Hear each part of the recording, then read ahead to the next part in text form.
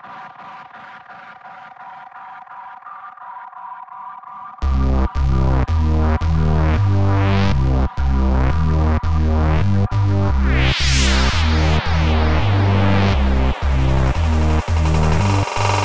guys, welcome back to my YouTube channel. Today we're gonna be doing a melted face effect. You've been seeing this effect in a ton of other YouTube channels. Other FX makeup gurus have done it, and I wanted to do it because it's so easy and so inexpensive. The product that we're gonna be using that is perfect to be able to recreate a very fantastic look for Halloween, for Carnival, for any dress up type of party, or just to creep up people. And it's very easy to do. I use as a base ingredient a gelatin, and you see it really holds an amazing shape on the face, and it lasts a very long time. If you want to see how we do this melted effect, just keep on watching. This effect, we're gonna use a very normal product. It's gonna be gelatin. Gonna be using sheets gelatin, but you can use also the powder one.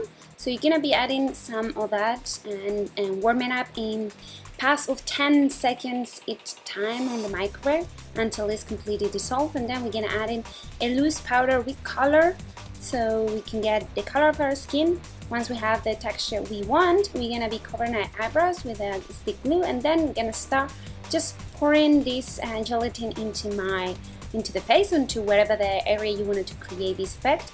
I use a little bit of glycerin into the mixture to create a little more texture that I like the most.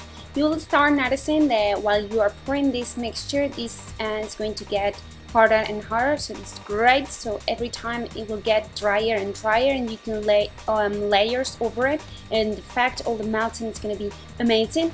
Once everything is dry, it dries very quick. We're gonna set everything with loose powder with no color, and then we're gonna take some cream colors, a dark one and also a light one, to start creating some volumes. So the dark one is gonna be adding in some of the hollows of the melting effect, and it's gonna be blending. And the light one, the white or light cream, is gonna be adding on top of some of the heights. And then once everything is mixed, I'm gonna be adding in stippling motions the same foundation I use on the other side of the face to create a more unified look. And that's it. We can add a little bit of touch of the same eyebrow product I use to create the effect of my eyebrow is melting, and we're done.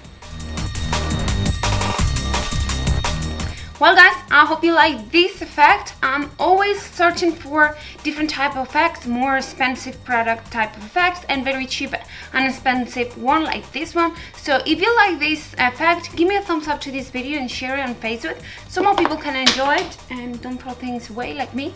Leave me a comment below with any requests that you want to see on the channel, and of course subscribe to the channel by clicking below here so you don't miss any of my tutorials. Thanks so much for spending some time with me. Be happy and see you next one.